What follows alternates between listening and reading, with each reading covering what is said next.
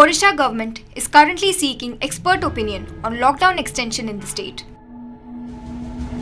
Odisha Health Services Director Bijay Mohapatra on Thursday stated that the government is currently reviewing the COVID-19 situation in the state and a decision regarding lockdown extension will be taken only after getting opinions of experts. Mohapatra also stated that the positivity rate in Odisha has decreased from over 20% to 14% and will most likely reduce gradually. Meanwhile, speaking about Cyclone Yash's effect on COVID, Mohapatra clarified that no discrepancies occurred during the relocation of some COVID patients before the natural calamity. He also said that lesser tests were conducted due to the cyclone landfall yesterday.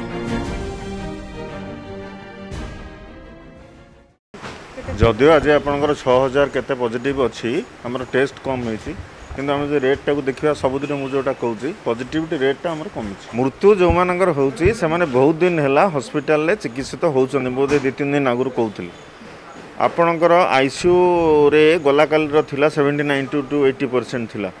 Ventilator रे 50% ऊपर को थिला तेणु मुझे जोटा सदाबले कही आसमर serious patient बर्तमान पर्यंत अच्छा देखो आप धीरे धीरे पॉजिटिविटी रेट आम 20+ रे थिले 14 रे जदि पहुँचले जदि आम देखा यही 14 ही रमर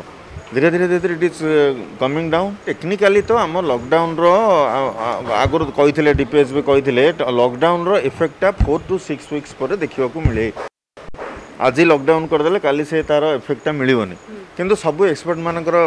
निया जाउची ओपिनियन निया जाउची बाहर स्टेट रो एक्सपर्ट मानकर भी ओपिनियन निया जाउची ता ऊपर गवर्नमेंट डिसाइड करिवे वेदर टू एक्सटेंड कोविड रो जति इंफ्रास्ट्रक्चर अच्छी से किसी डैमेज है ना कोविड रो किसी पेशेंट को आमे हॉस्पिटल को शिफ्ट करथिलो अल्प पेशेंट को